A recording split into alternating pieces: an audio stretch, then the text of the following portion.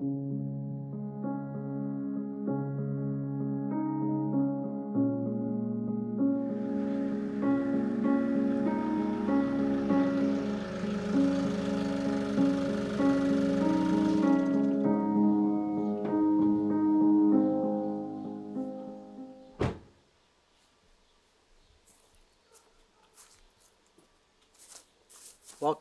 to the official YouTube channel of the Silesian Bridge Foundation. My name is Bart and I'll be your host for today's episode. And today we're going to bring you a story of French prisoners of war, the report of this mission, of this project that was taking place here in 44 and 45. So we are talking about 6 French prisoners of war from a local concentration camp where a bunch of the prisoners of war were held in Łambinowice. We're going to give you a spelling in the closed captioning. So we have 6 of them. They were brought up here as a free labor, presumably, and they were doing a bulk of this project. Sadly, majority of them, all of them died, perished. We're going to show you a place where we believe that the bodies of 5 of them are, and at the end of the episode we're going to show you a grave of the 6th one. So let's go. Let's follow in their footsteps right here at the Minkowskie Palace.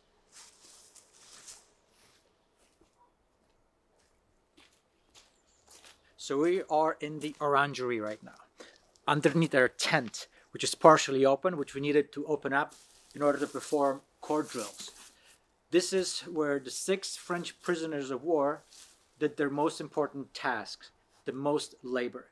So it is here where they were doing the drill, hiding, they hid the deposits, and then they covered it up with soil and greenery. And this is where their most important task happened. And this is from here they took them on to the next location. Once everything was done and covered, that's when they moved to another location, which we're going to go now. So from our orangery, von Stein, which was one of the leaders of this whole operation right here, brought our prisoners of war, our Frenchmen, right in this area.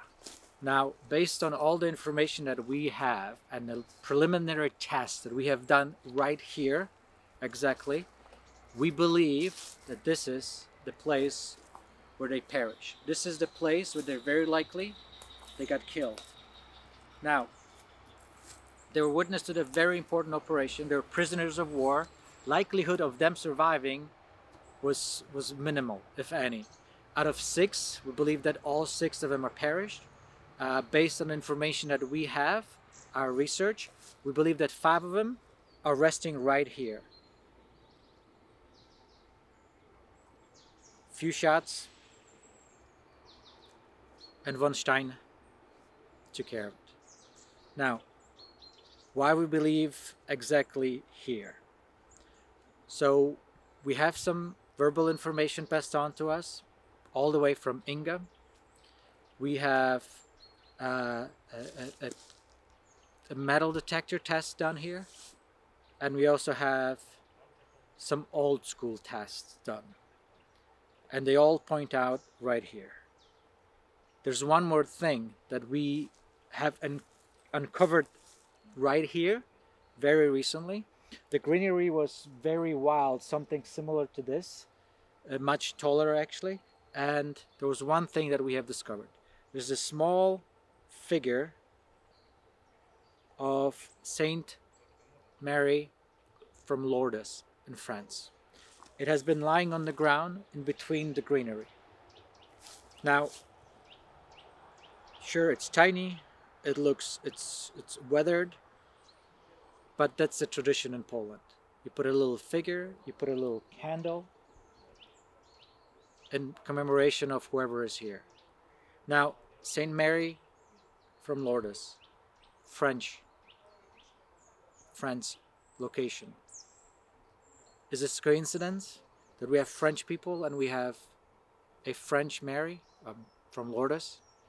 Is it also a coincidence that she's a patron of all who suffer? I mean, there's a lot of questions, there's a lot of information. For us, it all adds up that we're in the right location. Based on our test, we believe they're a little over a meter deep, and we're in the process of contacting French authorities, French embassy in Warsaw. Hopefully by the time you're watching it, we're already having some productive conversations. Ideally, we want to know what would be the best scenario to do with their remains here, what to do with it. Ideally, perform tests. Ideally, send them on their last trip back home to France. We have a list of prisoners of war in the local camp, so we have an additional source how we can maybe try to find their names. So this is right here, where 5 of them, I'm going to talk about one more shortly, where 5 of them perished. I hope the St. Mary is watching over them.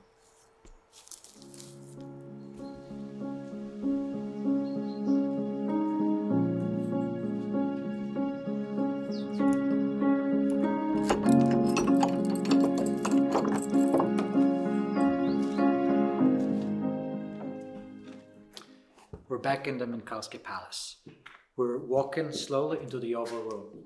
This has been looking beautifully back in its heyday in 1944, 1945.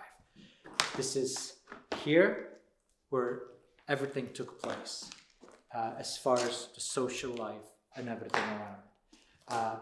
What I'm looking over the window on a beautiful view out onto the park, out onto the little bridge, and towards the end we see a chapel. Beautiful look at the garden. Now, looking through this window, the place where we believe the French bodies are buried is exactly in a straight line towards the chapel. Now, what happened here when this was taking place? What was in the palace? So Inga was right here. Inga had a very close emotional connection with the French prisoners. It is believed that she could have had an affair with one of the Frenchmen, while she was also having an affair or being an official equivalent of a partner girlfriend to von Stein, who was responsible for the killings.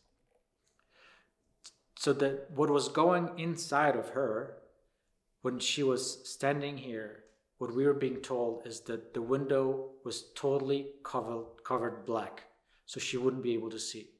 However, she did hear the shots.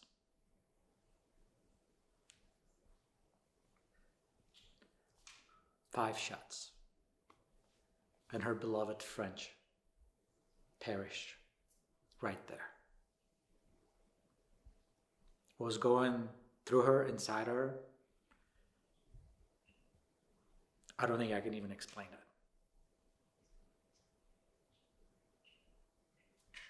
But let's move on.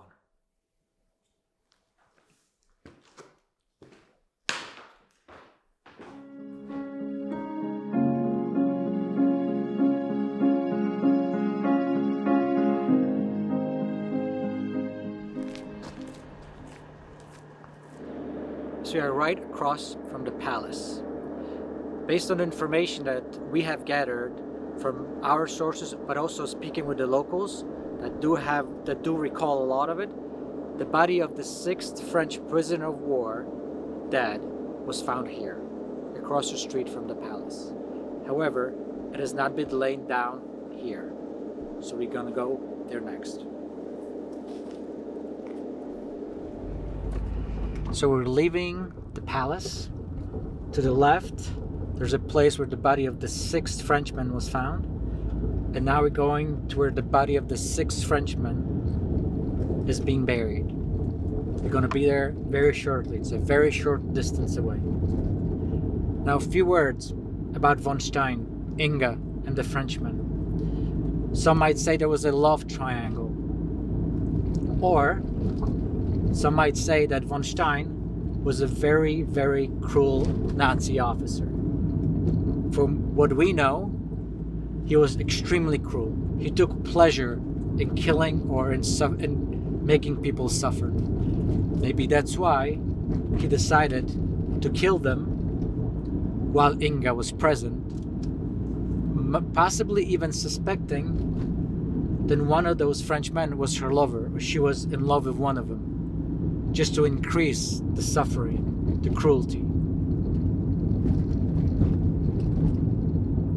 Now, did he accomplish that? I would say probably fully. He lived up to his reputation. Now, the sixth one, why the sixth one died somewhere else in addition to the 5 previous ones? It's because he needed one of them to bury the 5.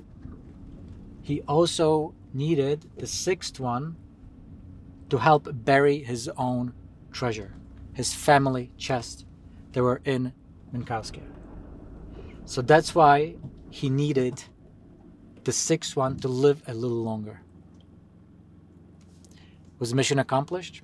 I would say fully. Now, we're at a local cemetery. It is here where the locals buried and look after the grave of an unknown French soldier. How long is it going to be unknown for? We hope to determine that. What are we going to do with it? We're in a conversation with the French authorities to find that out. Right now, what we can do is pay our respect.